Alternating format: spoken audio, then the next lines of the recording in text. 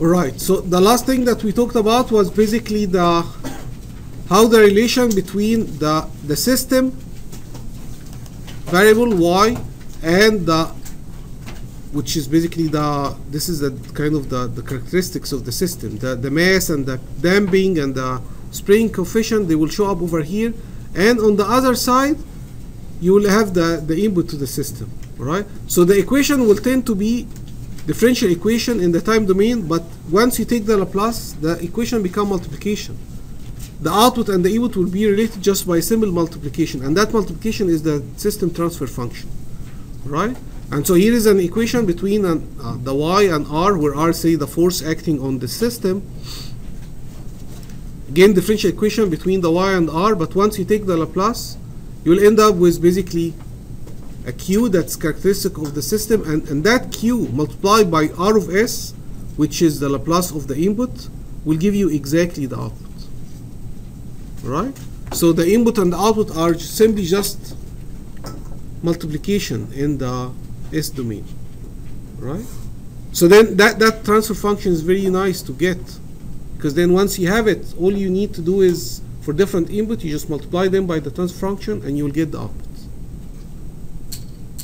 Okay, so now let's look at different input system, R of S or R of T.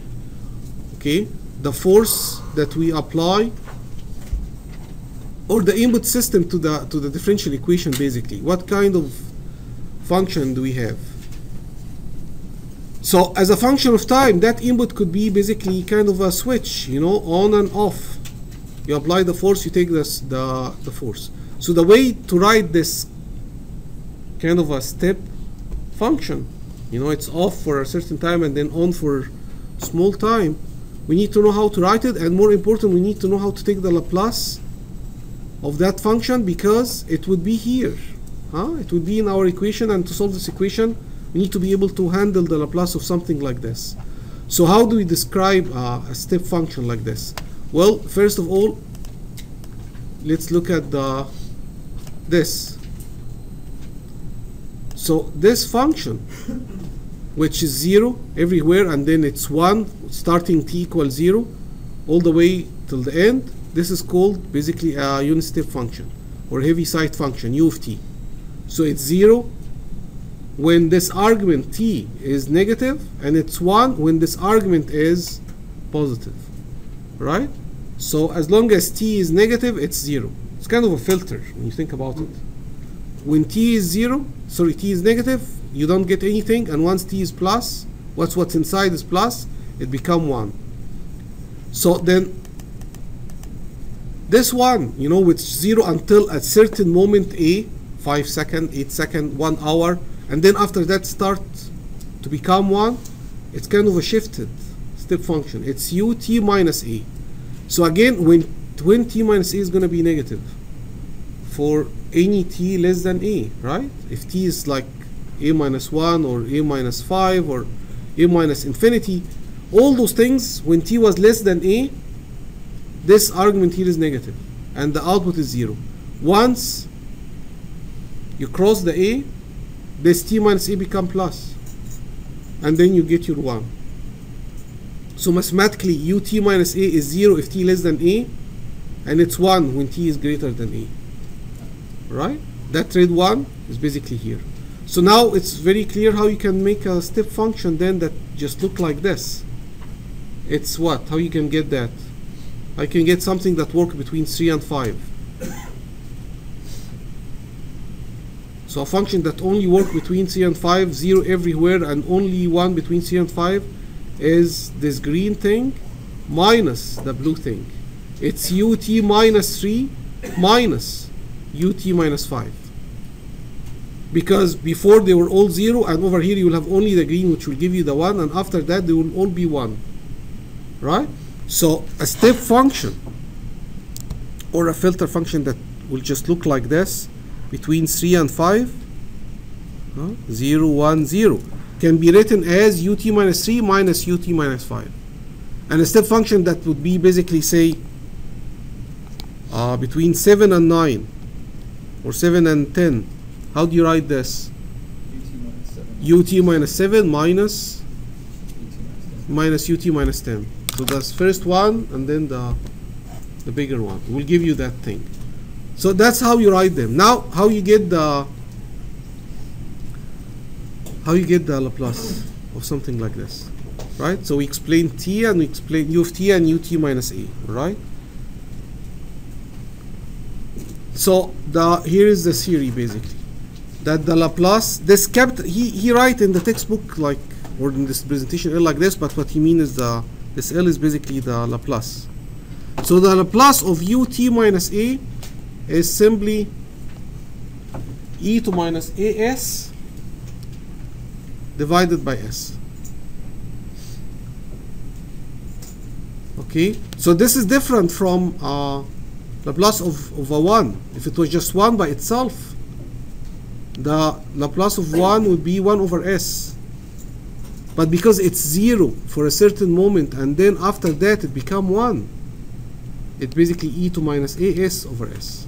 You get the e to minus as, right? So this is kind of the second shift. Remember, the first shift was when we were doing Laplace of e to power at here.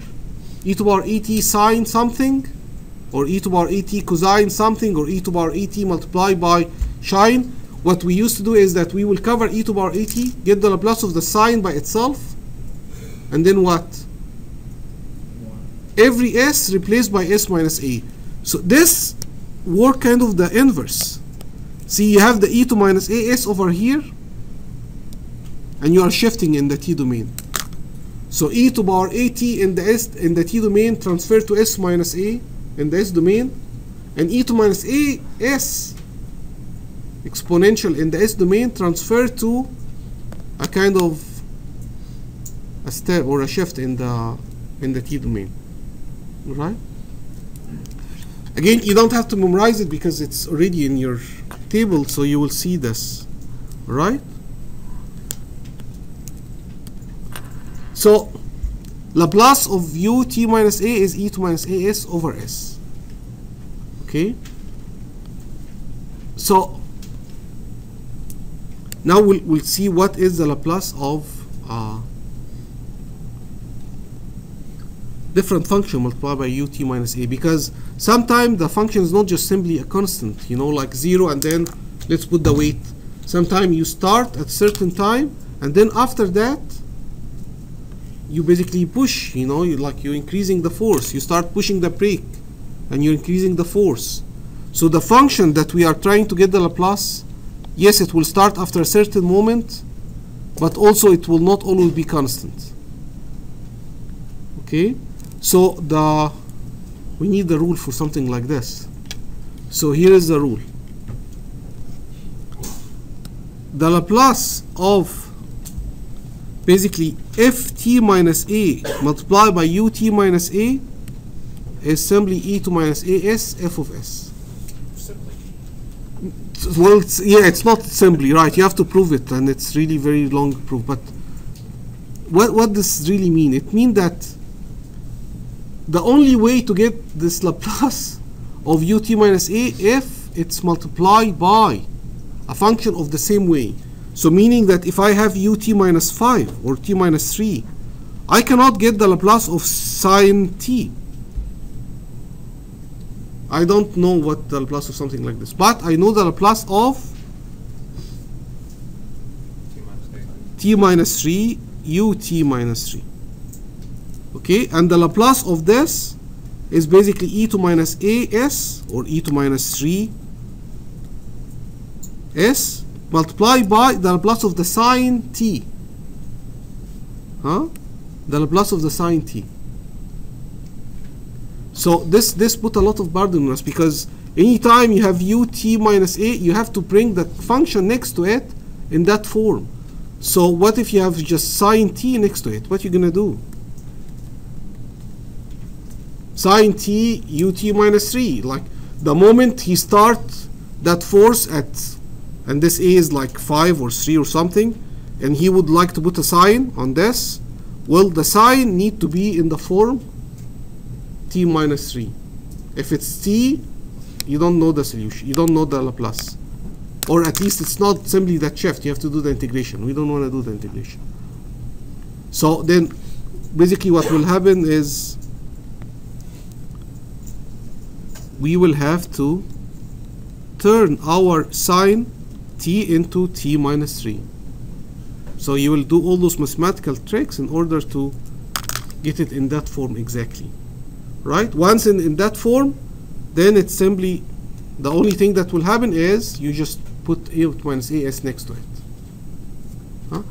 Exactly the opposite of when you had e to the power at sine t, and all we did was shifting the s to s minus a in the s domain. So here is an example of this, and how we are going to do that. So the function that the input say to the system is something like this. It's piecewise continuous. It's basically 3 parts. One part is constant. That lasts from 0 to 1. It's 2. And one part that's basically half t square. Right? And I'm saying piecewise continuous because you can see that basically suddenly here it dropped from this value to that value. And here suddenly it dropped from this value to that value. That's okay. We still can get the Laplace. So part A, part 2, and say part 3. This is simply cosine t. Right? So first of all, how you write this bracket thing doesn't work when you get the Laplace. We need this plus this plus this so that we can let the Laplace operator go into the 3 of them and get the Laplace of each one of them and then add. So this f of t can be written as, how do you write that too? First of all, how do you write something like this that starts from 0 and finish at 1? Ut minus the small minus the big, right? Minus ut minus 1. Correct? Ut minus 1 will end up being something like this. We'll start at 0, finish at 1. So that 2 is multiplied by ut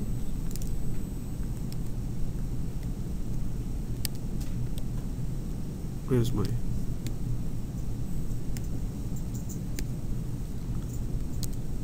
plus, and we will have to write this half t square. The half t square will be multiplied by something that will go from 1 and finish basically at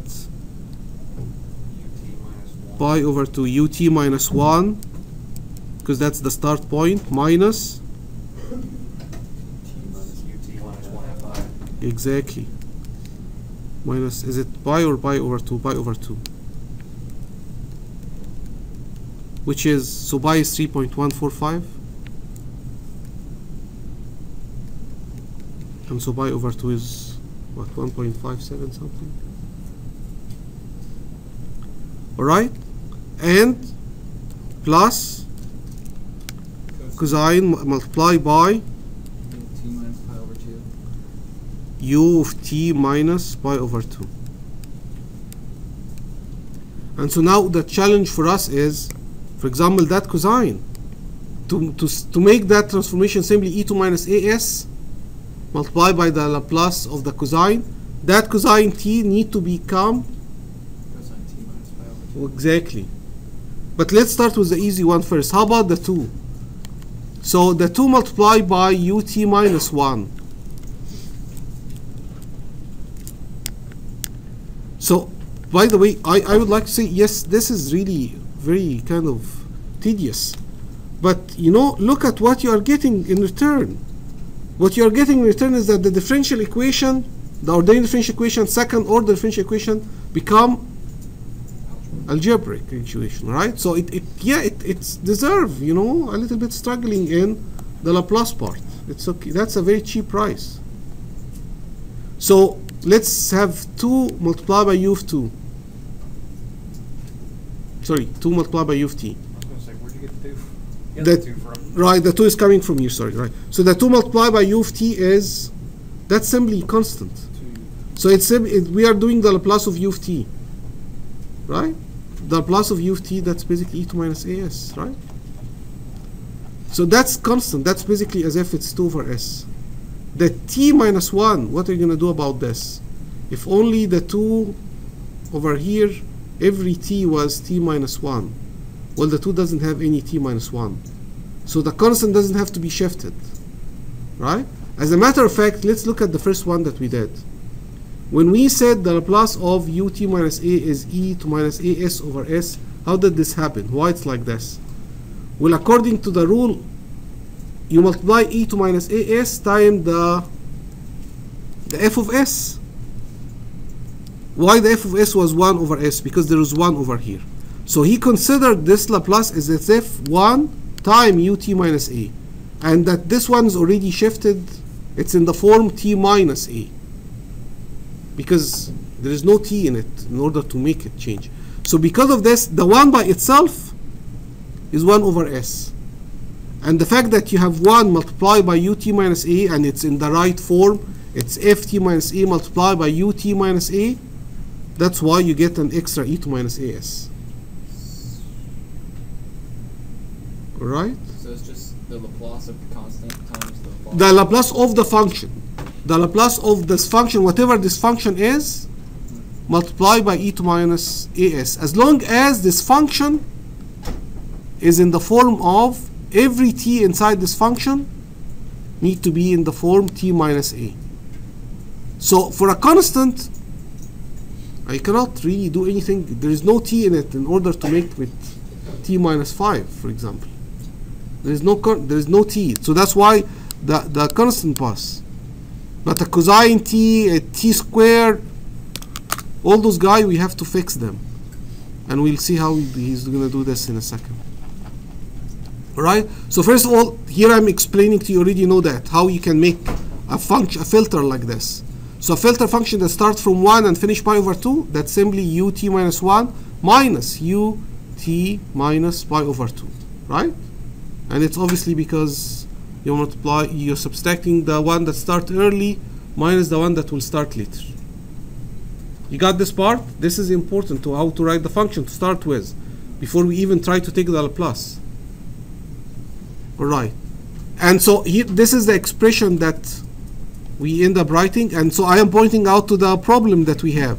The problem is, for example, this t square doesn't work with t minus 1 and doesn't work with t minus pi over 2. Why? Because the t is not like t minus 1. This t need to be replaced by t minus 1. So how can I do that? I'm sure you're going to tell us. Yeah. Just think, we need, if only we had t minus 1 multiplied by ut minus 1. What can I do to make this t squared to look to be t minus 1? What can I do? Forget about the half, of course, right? We don't care about that half. That half can sit outside, we don't care. It's the t square. How can I make the t square to be in the form every t is t minus 1? Anyone? For a free homework problem? T minus 1 squared, but t minus 1 square is not the same as t square. I wish it was t minus 1 square, but I need to turn the t square into things that are in the form of t minus 1. You did t minus 1 times t plus 1 times. If you multiply, you have to divide 2, and then you'll have to figure a way to get rid of the... Anyone else? So magically, I cannot just delete t square and replace it with t minus 1. Right? Where did it come from? I cannot do that. You divide by t squared and multiply by t minus 1. So you're saying let's multiply by t minus 1 and divide over t minus 1? Or t squared. Right, and then you're hoping that the one that you divide by will disappear with the t square? Yeah, Somehow? How they will disappear? They will not. They will stay there. it's math. It's like black magic. No, if it only... Should adjust one another variable. What do you mean? Like a substitution. No, we'll let's stay at t. We're not gonna basically turn it into an x where x is basically t plus 1 and stuff like this. No. How about... T minus 1 plus that. Yeah. No, I said it first. Well, you started to write it first. You didn't say it. Yeah, first. well, so doesn't qualify for a free homework. No. And then what? Then what? Factor out the plus 1. the square become t minus 1 square, perfect. And then it will be 2 t minus 1, perfect. And then it will be 2. That's okay too, that's a constant, right? So here's what he did. Look at this. So the t square, he took the t square, or basically this is what he did. He took the t square and make it t minus 1 plus 1, which is t square, all this thing, and you get 3 terms, right? So again, the half ut minus 1 constant, we cannot do anything about it, it's already shifted. So this half ut minus 1 is simply e2 minus s, and the constant get an s, correct? Without the shift, half, the Laplace of half is half over s, and because of the shift you get half over s multiplied by e2 minus as. F of s, e minus as. T minus 1, ut minus 1, that's again, what's the Laplace of t? Simply t. What's the Laplace of t? 1 over s square. The Laplace of t is 1 over s square. And why do we get minus e minus s? Because it's not t, it's t minus 1 multiplied by ut minus 1. So you have the Heaviside function shifted and the function shifted. Is that clear? Huh? Clear as mud. Really? Clear as Why? mud. So anyone has a problem with the Laplace of t to start with, that is 1 over s square? No. And the Laplace of t minus 1 multiplied by ut minus 1, which is the topic that we are discussing right now. You complained or you don't understand that it has to be minus s over s square? What's new? The new is that shift in the function and the Heaviside function multiplied by it, the only change is e2 minus s square. That's what we are doing. So for example, if I know the Laplace of the cosine or cosine t, but then I have Laplace of cosine t minus a multiplied by ut minus a, the only difference is that I will get the Laplace of the cosine, but then I will just have e2 minus as extra. Where did your A go? Because it's t minus 1. Oh, yeah.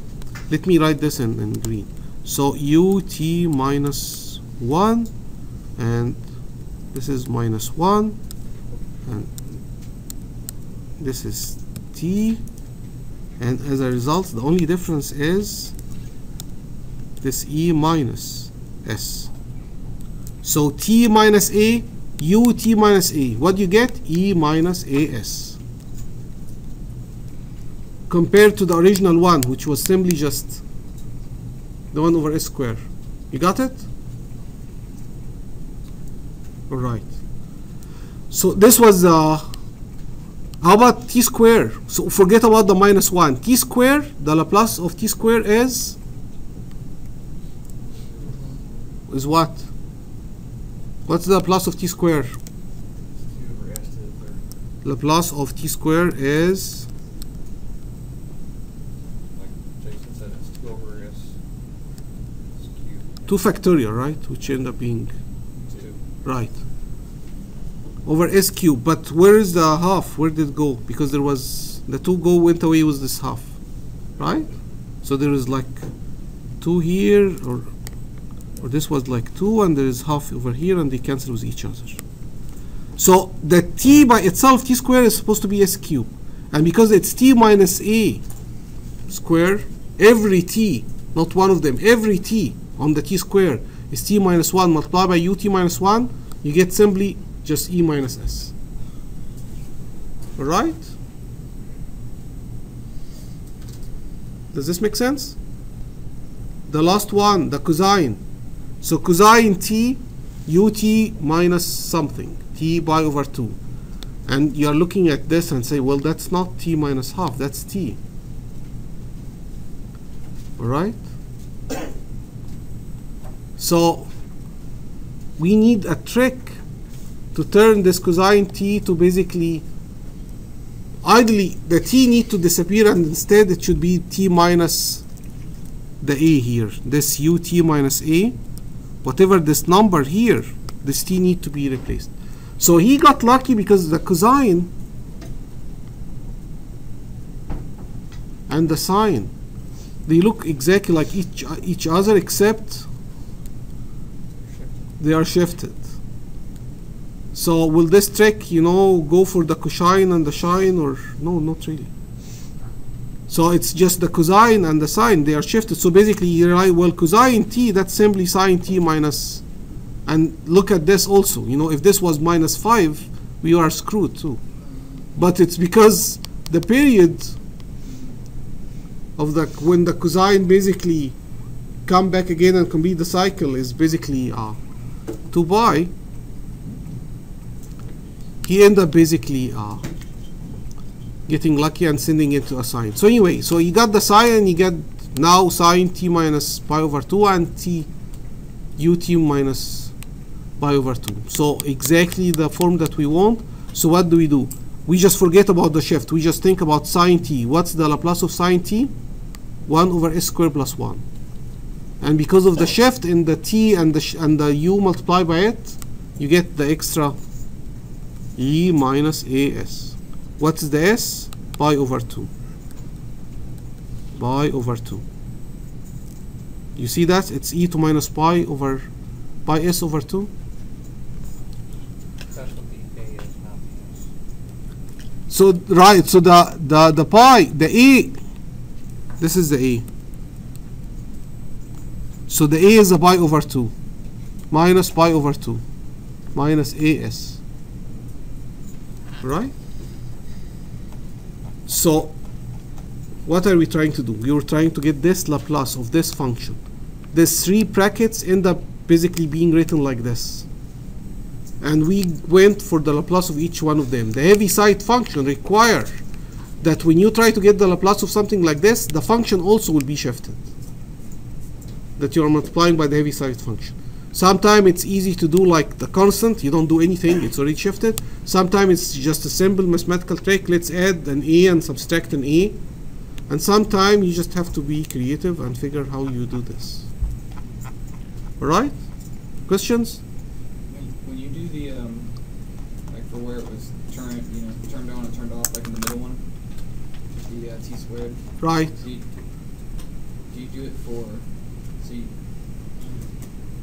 have to do it at the t minus 1 and the t minus 1 or pi over 2? So in general, any filter function like this, from starting from a to b, whatever the a and the b, 5, 7, 5 and pi over 6, how do you write something like this that starts from a to b? Can anyone help? U minus ut minus a minus ut minus b. But Correct. That's correct. Right? So if this function, half t square, this is the name of the function, half t square, and the operation starts from 1 and finish at this point, pi over 2, then it should be multiplied by that half t square, whatever this function is, should be multiplied by ut minus 1 minus ut minus pi over 2. Ut minus a minus ut minus b. You got it? Which part is annoying? You get this part? I was just trying to look at the solution. So but you get this part, right? Yeah, I get that. Alright, so let's look at the solution, what he did. So where is it? It was right. You were right on it. Yeah. So he got the half t square, and he multiplying the half t square by a filter function starting from t equal 1 and finishing at t equal pi over 2. Alright, that's the start, that's the end. That's the ut minus a, and this one is ut minus b, that's the end. Right? Well, we can talk about it in the break. Right, now the final function we'll deal with is basically this. So this is an impulse function. The Dirac delta function, will give it the symbol delta. So delta t, how it will look like? It basically peak at, if this is t, this function basically will peak at t equals 0.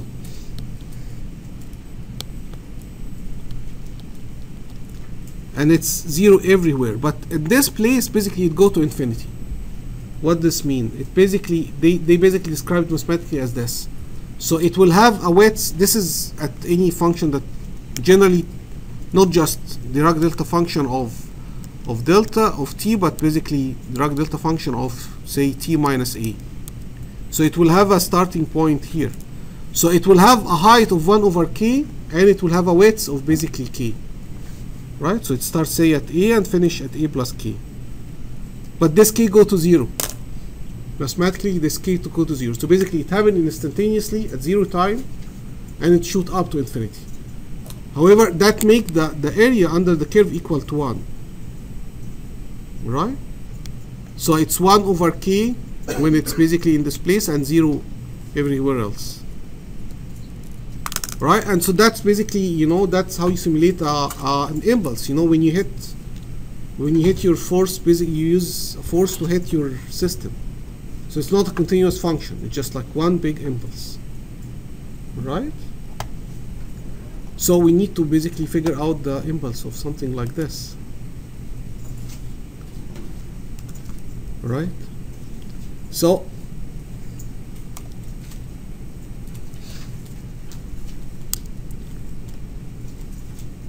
here is the impulse of the Dirac delta function, e to minus as.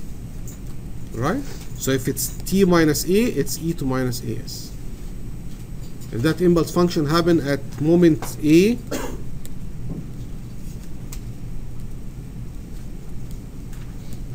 So the whole back section drops off because it goes to 0. right? And so it's simply just the Laplace is a minus as. Right? So this is important because then remember all those Laplace also work the other way. So if you have in the solution e to minus as in the s domain, and you are trying to take the inverse, well, e to minus as without anything next to it, just a constant, it becomes the delta function, the Dirac delta function. So basically your solution will just jump up. Alright.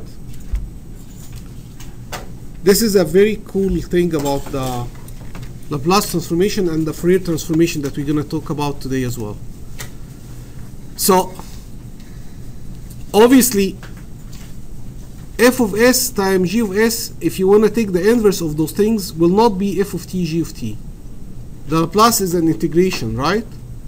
So the Laplace of cosine t sine t is not simply let's get the Laplace of this guy and the Laplace of this guy and basically multiply them. Only the summation, only the Laplace of cosine plus sine is let's get the Laplace of the cosine by itself plus let's get the Laplace of the cosine sine by itself and add them. Alright? So he's basically saying that it's not the case. Multiplication in the t domain is not the multiplication in s domain. As a fact, the integration, sorry, the multiplication in the s domain become integration in the time domain, right? And not any simple integration. It's integration with a shift in one of the function. You pick one of them, f of s or g of s, it's up to you. But basically you shift one of them. So this is t minus tau, and tau is the dummy argument. Tau is the dummy argument in the integration. I can just make it f of phi, gt minus phi d phi. But at the end of the day, this integration will be function of t. After I do this integration, 1t will survive over here, and also I will substitute with 0 and t. So this will become, alright? So you would, so this actually, this is called, this integration form is called convolution of f and g. And people would basically make it with that symbol. In our book, it's like a really nice star thing. So when you see that symbol, it's basically, it means that this is a convolution. It's that integration. So you should be thinking right now, what are the chances that I will get something like this, that I would gonna take the Laplace of it more than you think. This is actually very common, and in the second part I will show you actually personally in my research we are faced with that integration and we don't want to do it. We don't want to do that integration. So rather than actually doing the integration, what do you think we do?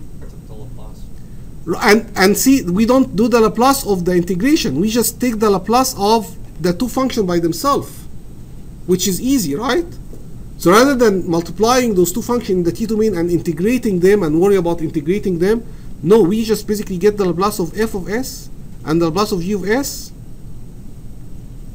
multiply them in the s domain, that's easy, and take the inverse of the end product. What after I multiply them? Take the inverse and it will be as if I did my integration. Right? So it's a very cool trick, and I'm not gonna ask you about it more than just I would like you to remember the name. Right? So what is a convolution? It's basically integration. It's this weird integration. And how people get away with it? Rather than doing it, they take the Laplace of the individual function, multiply them in the S domain. Now they have the solution S domain, which is useless, right? But if you take the inverse, then it becomes useful. You get the actual solution. In the red right there where it says f of t star g of t. So that star, right? So that star mean they are not simply multiplied by each other, they are convoluted by each other. What is convoluted by each other? You put them under integration and you shift one of them. So he's basically saying that what happened? If you have two functions that's convolute with each other, the solution is get the Laplace of each one of them and invert it. All right? Very good. So this is the bad example of something like this but that's what the book is using, because I don't really need to this is too easy to actually solve. I don't need to do the convolution theory for that. But basically saying, let's imagine here as f of s and g of s. He's doing it in the other way. He's basically saying, if I have something like this and I would like to take the inverse, according to the theory, what should I do? So you have those two guys and you would like to get the inverse.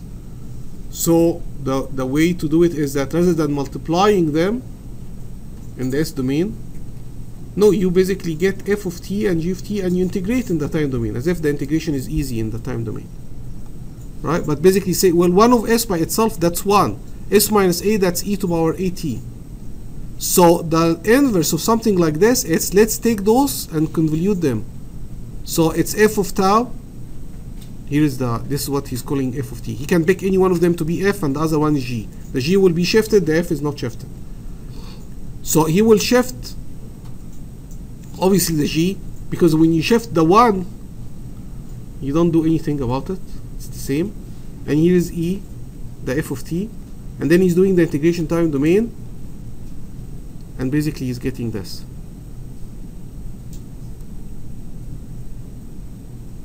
Alright? So what's the other option that we would have? The other option is that we could break this into basically two fraction, or we can actually think of this as s squared minus sa.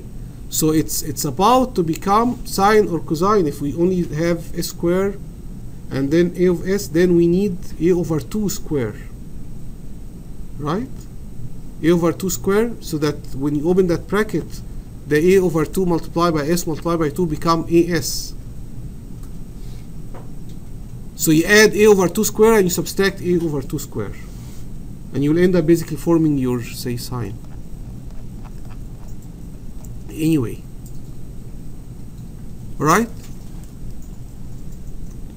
The other thing too is that we also said that division in the S domain is just simply an integration in the time domain. Again, you don't need the convolution. You don't need to think of those as two functions.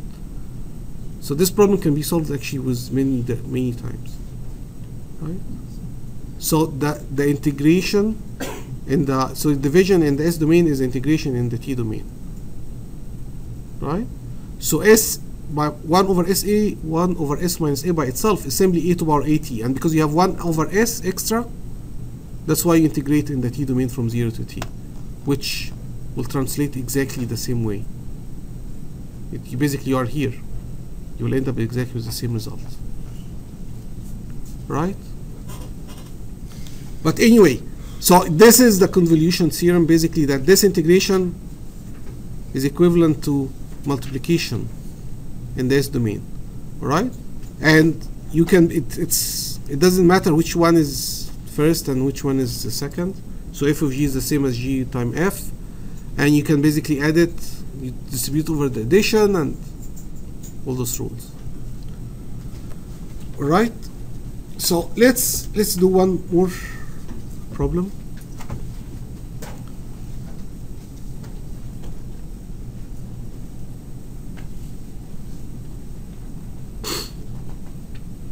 Actually, over here you're just simply saying that see this differential equation over here, when you assuming all the initial value are 0, y of 0 and y prime of 0 is 0, then this guy disappear and the equation simply become input y or output y of s is the r of s times the transfer function.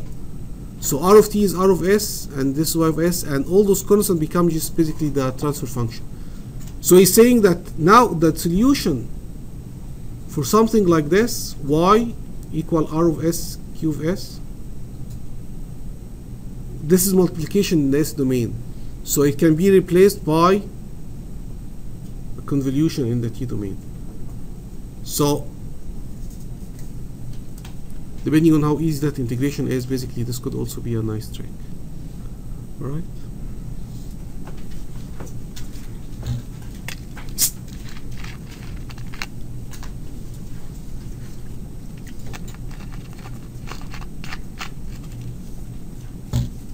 Now this would be useful in case the function or the derivative has a variable constant, a variable coefficient.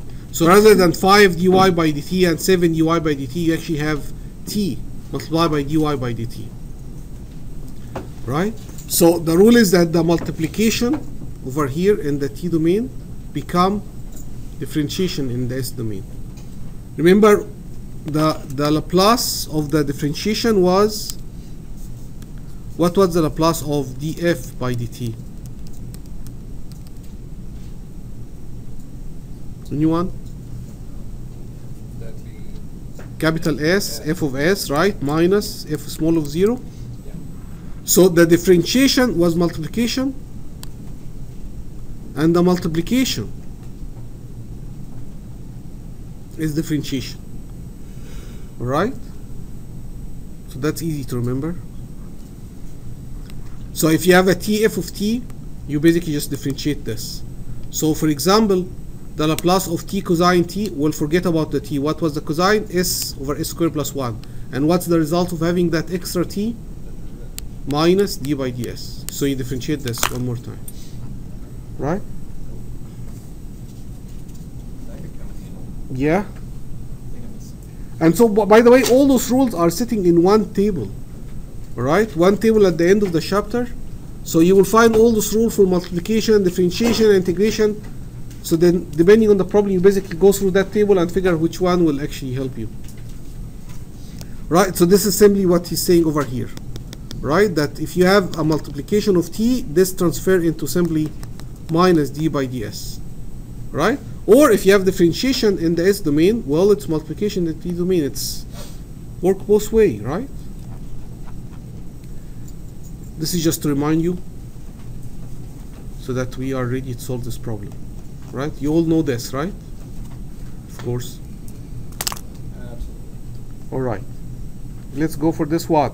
So what's new about this differential equation? The t next to the y prime. Right, there is a coefficient that is variable. It's not simply 5 times y prime, it's t times y prime. All right.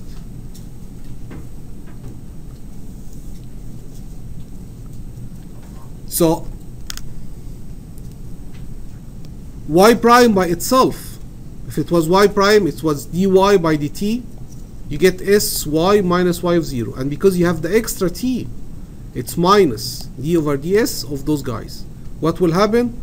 Well, the differentiation of sy with respect to s is what? Y. Remember, AB, if you have two functions of S. A and B are not constant. Those are function of S. So if you differentiate this with respect to S, it's the first time the differentiation of the second plus the second time the differentiation of the first. So when it comes to Sy, is S is function of S? Of course. Is Y is function of S?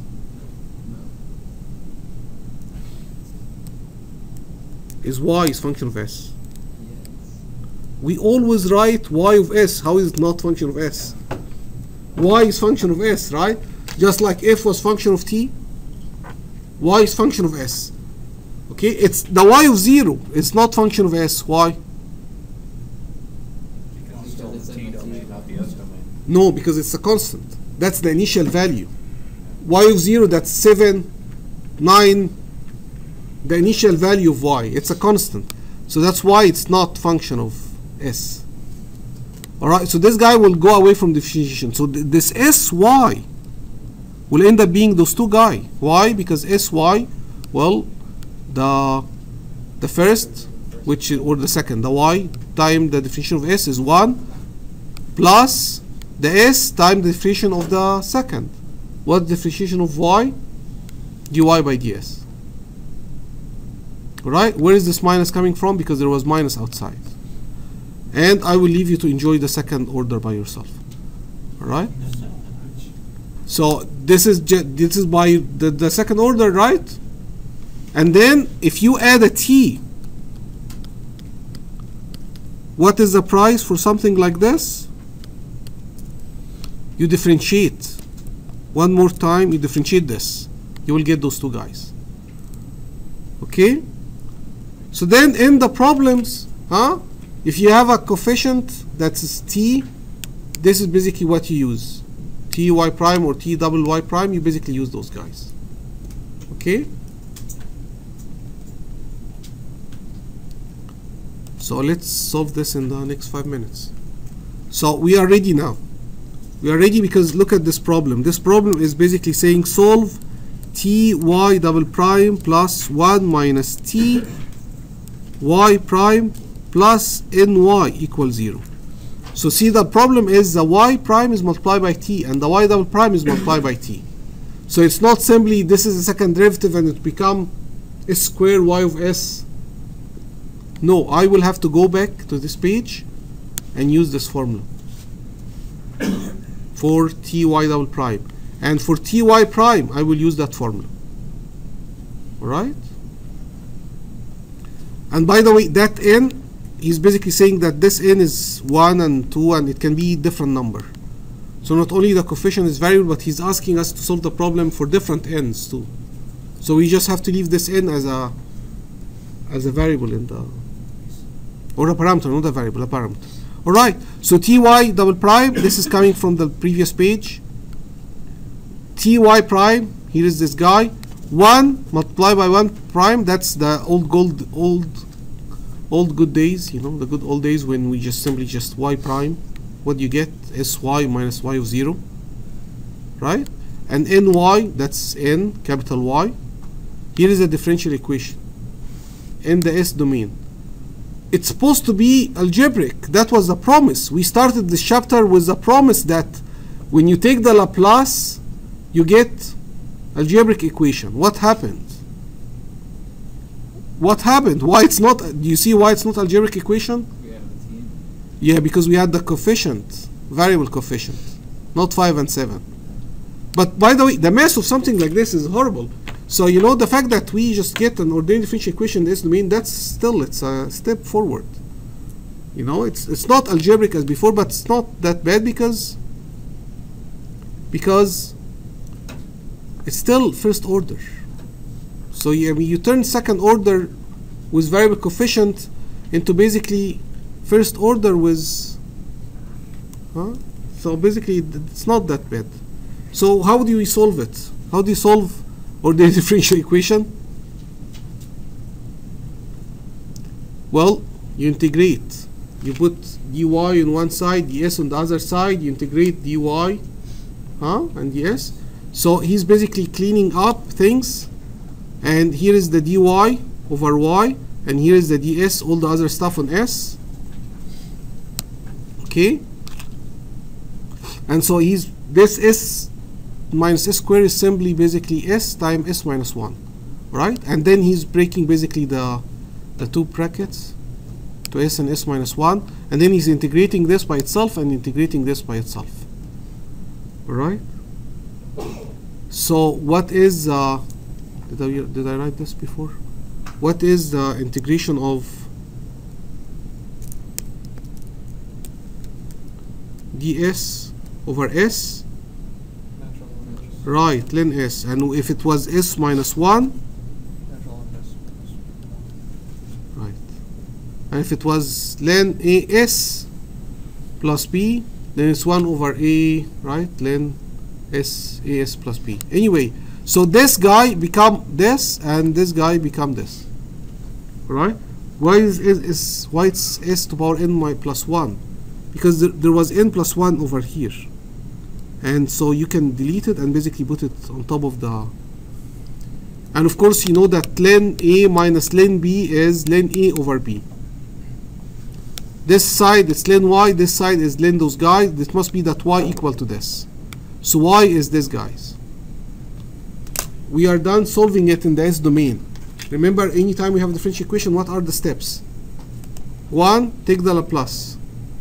We did. 2, solve it in the s domain. Unfortunately, it was a differential equation in the s domain, but we solve it. We got y of s. Now what's step number 3? Take it back. Take it back. We take this back. We take this back. So this taking it back is basically this. Can you see it? Why? It's this. You enjoy it over the break. Let's take 15 minutes break and you can look at this and see why it's like that.